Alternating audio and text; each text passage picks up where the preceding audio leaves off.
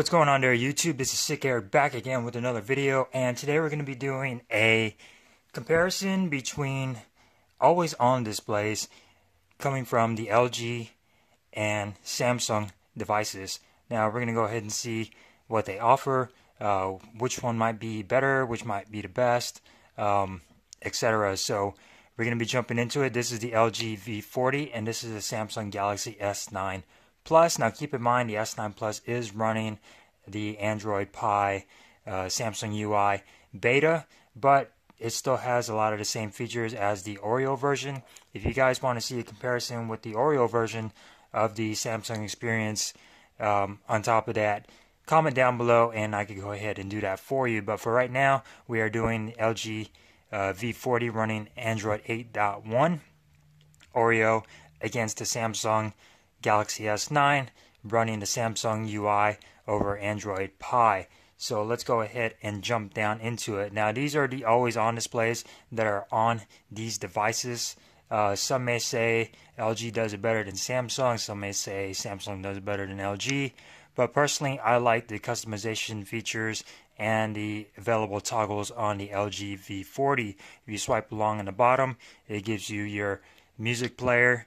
Swipe again, you got a whole bunch of different toggles to turn on your flashlight, turn on Bluetooth, take a picture if you want. It'll do a picture, which is pretty cool. And it'll do your toggles and give you your clock and your battery as well. And you also have your clock, date, and all your notifications that show up on here as well. Now this phone does not have an notification LED, so all your toggles, you have to rely on all your notifications to show up on your always on display. Over here on Samsung, it also does show your notifications on here with some color icons, which is a little bit of a difference between Oreo and Pie. And to swipe on over to the side, you could swipe between your music controller and your weather and some other widgets as well. And you could also lower or brighten the brightness on here manually, and you could also have it do it automatically as well. So let's go ahead and jump down into the settings of the always on displays. See if I can unlock my phone. Settings of the always on displays. So we're going to go ahead and go through display on the LG V40, and then we're going to go to always on display. Over here on the Samsung, we're going to go ahead and go to display and then always on display, and here you can find all your different settings, your modes like for home button and clock. The Samsung has a pressure sensitive home button that does show up on the always on display. The LG V40 does not. And you could also do auto brightness, which I'm going to go ahead and turn that on. And you could also have the option just to do clock, home button and clock, or just the home button as well. So you have a little bit more different options as far as what shows up on your screen. As far as display mode, it does have a tap to show or show always, which is new to the Android Pie. You could also set it as a schedule.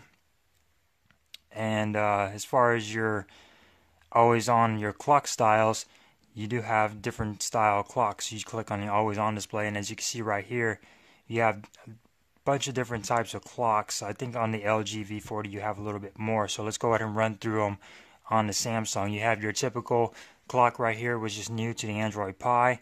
You got your standard clock, which is pretty standard on the Android Oreo as well. You got your digital clocks. You got a whole bunch of different types of clocks on here, and then you also have your analog clocks for the always on display on the Samsung. And then you could also set a GIF and your calendar to date. You could do 2 different time zones, edge, and you could also set a picture if you wanted to on that. So we're going to go ahead and click done. Now over here on the LG side, let's go ahead and get that out of the way. Go home and go back to settings. So over here on the LG side, it does have options for quick tools and music player. You could turn that on and off. You can set a daily timeout to where it comes on and off on a schedule, and you can make the brightness a brighter display on here as well. Now, as far as clocks go, you do have a little bit more options here on the LG V40. So let's go ahead and run through all the different types of clocks. Now, this is digital clocks. You have a little smiley face on there that's crying. I don't know what the hell that's doing, but that's pretty new. You also have your regular digital, your top on top, hour, minute at the bottom, your date, your battery percentage, another digital clock. You have several different types of digital clocks on here that you could swipe through.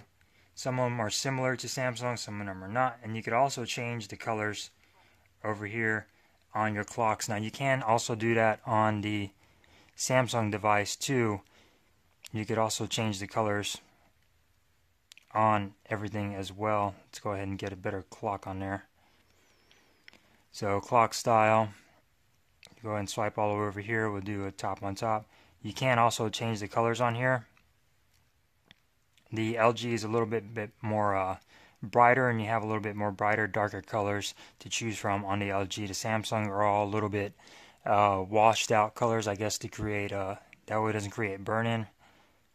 But you do have the option to change colors on both of them, as you can see right here. So these are two types of clocks that are similar, and you can see they show the time, they show the date, and they show the battery percentage almost perfectly identical with each other. And you could change the colors as well. This one changes the colors for the entire always on display. This only does the hour, but it's still a little bit nice of an accent color. So let's go ahead and go back on both of these. And over here on LG, you do have a lot more different options as far as your analog clocks. Now, I really do like these analog clocks on the LG. You have more options as far as customization on all your clocks, as you can see right there. This one shows the date, the day, your battery percentage, and everything. And these are really big clocks. I really like these clocks. This one shows everything as well. Your date, the date, and your battery percentage, as long as with the time. And I really like this one. It's very, very clean look. And like I said, you could also change the colors on your clocks. So we're going to go ahead and go back. And as far as over here too, you can set a custom signature on here on your always on display for the LG. You can customize the color as well, and you can do the text as far as what type of text you would like on there as well for your signature. So that's another cool option. And then you also have the option to put a picture in here, and you could also do a GIF or an emoji, as you can see right here, animated. And you can do that as well on the LG V40.